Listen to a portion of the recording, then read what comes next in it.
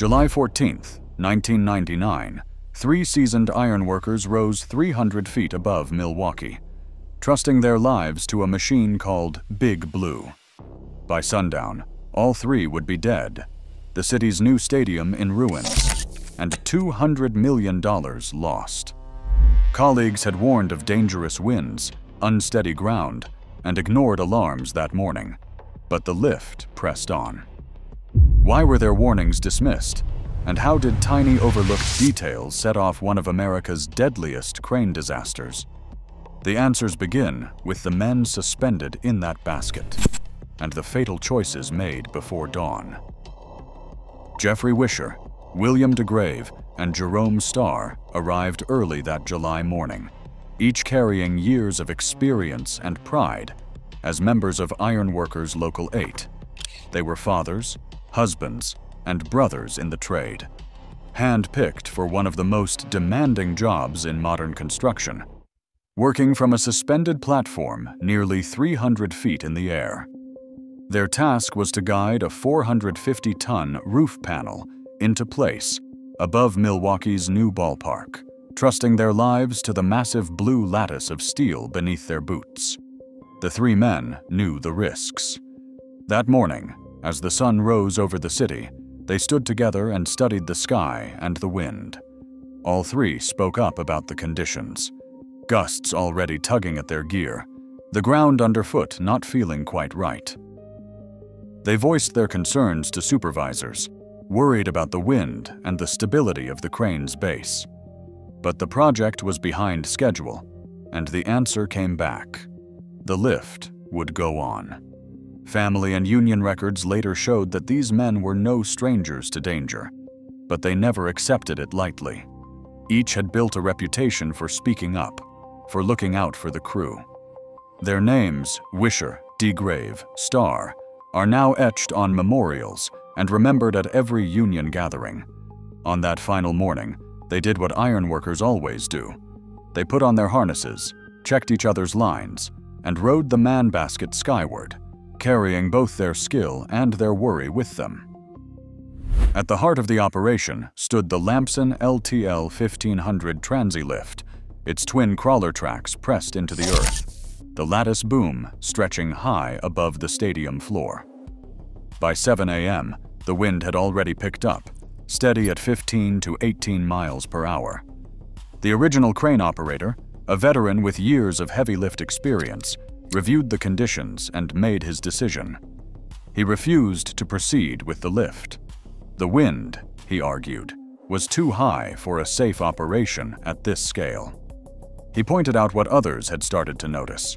The ground beneath the massive tracks felt uneven, not as firm as it should have been for a structure weighing millions of pounds.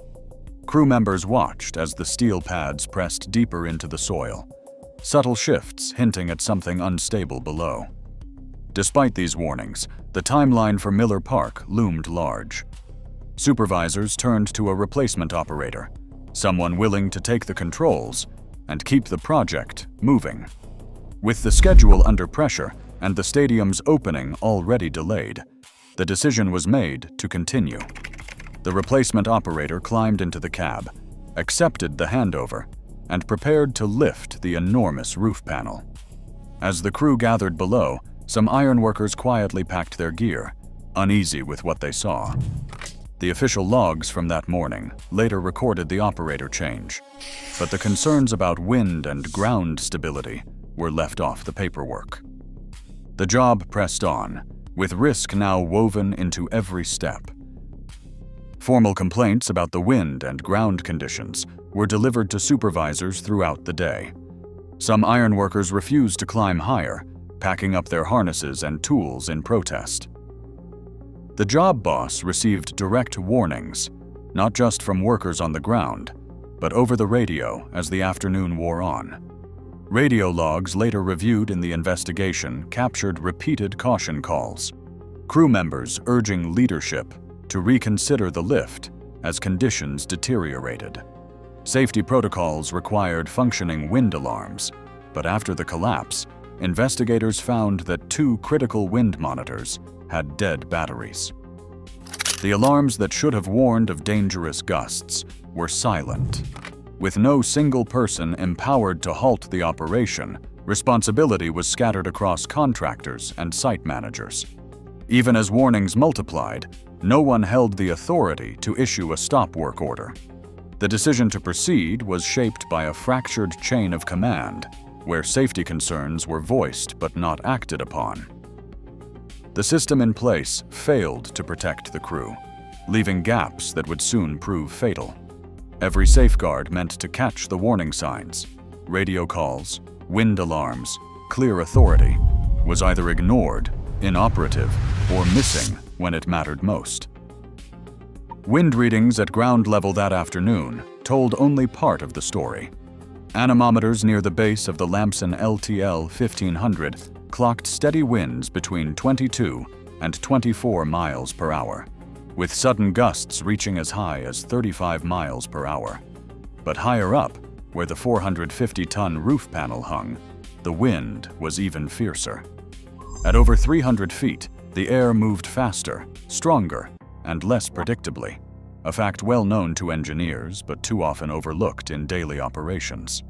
The panel itself, 200 foot wide, acted as a giant sail.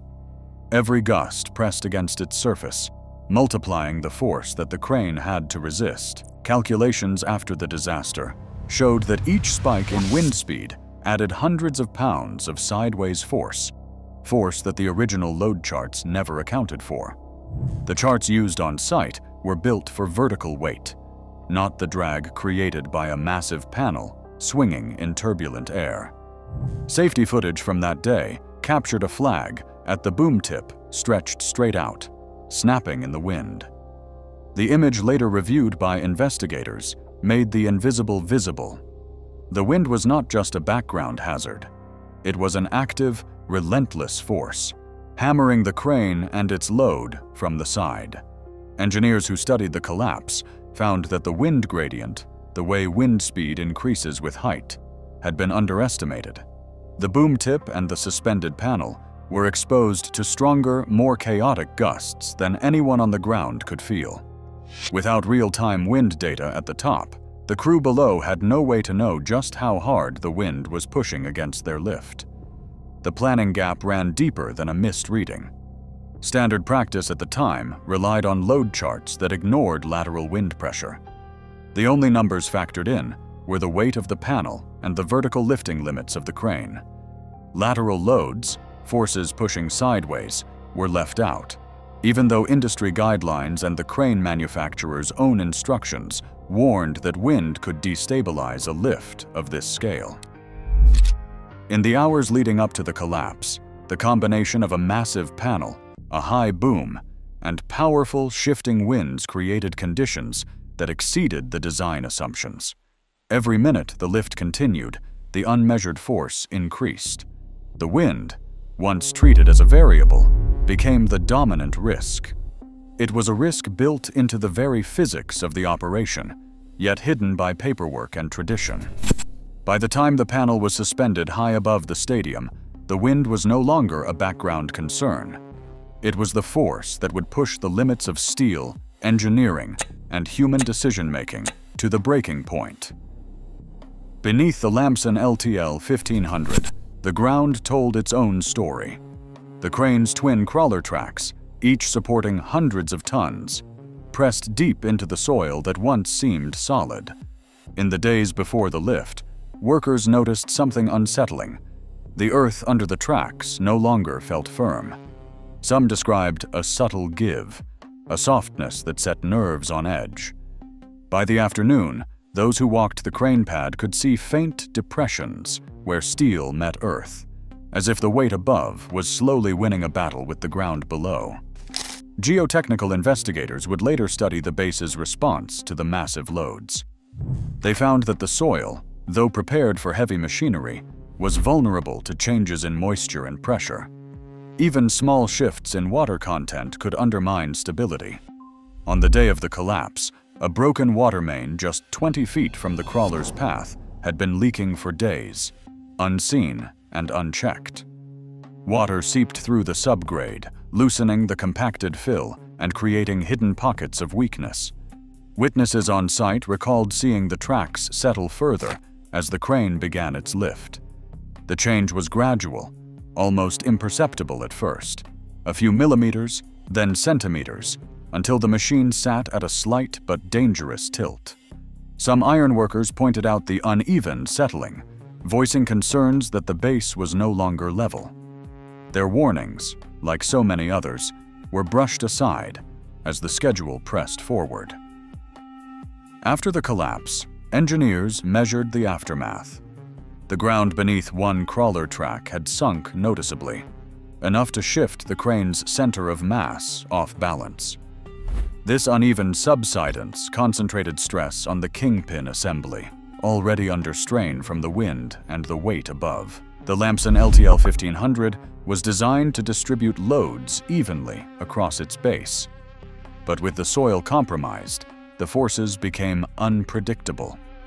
The crane's foundation, a system meant to provide certainty, had quietly become a source of risk. The combination of saturated soil and shifting pressure set the stage for disaster. When the wind pressed against the suspended roof panel and the bronze spacer in the kingpin assembly began to fail, the unstable ground offered little resistance.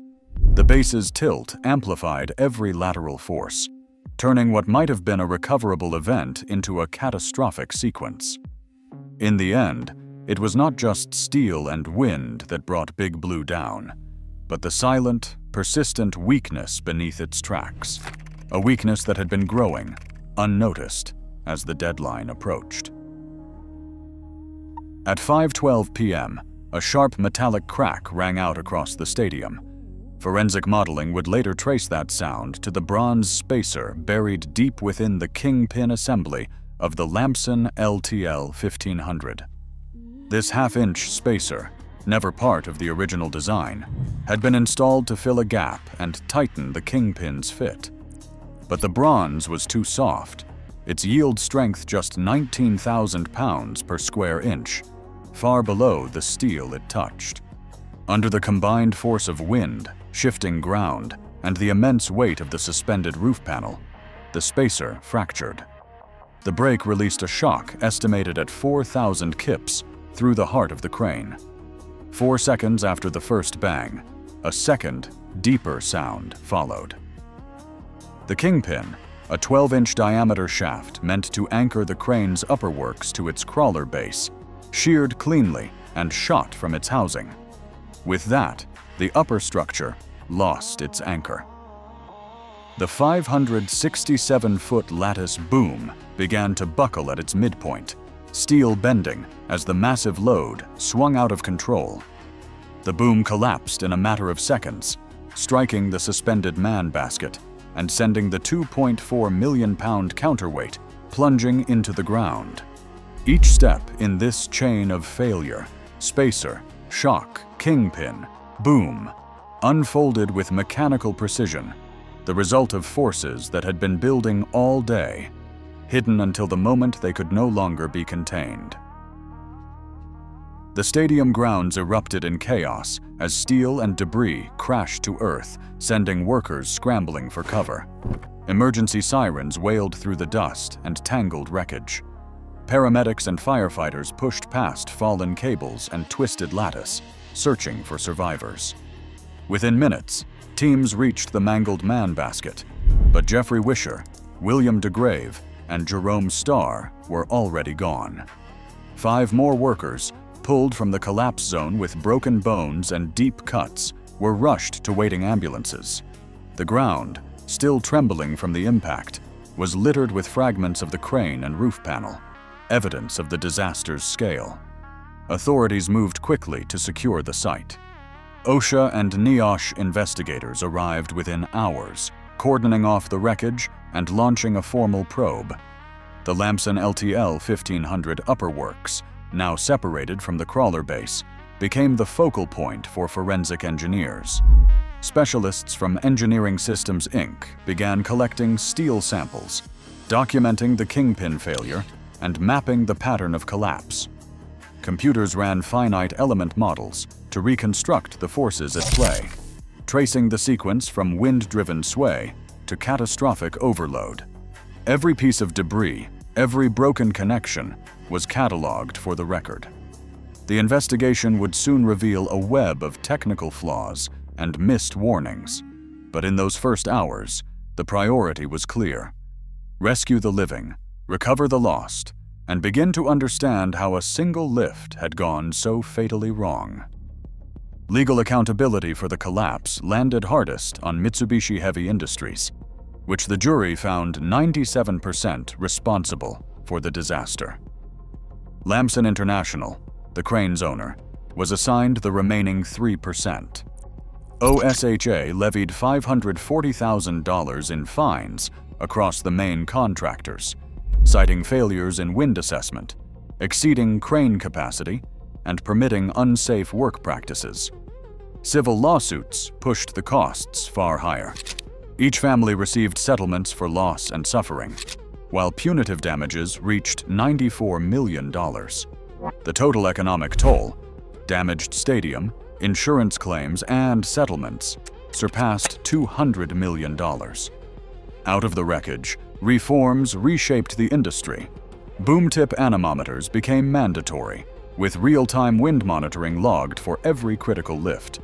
Load charts were rewritten to include lateral wind forces, not just vertical weight. Soil stability testing is now required before any heavy crane operation.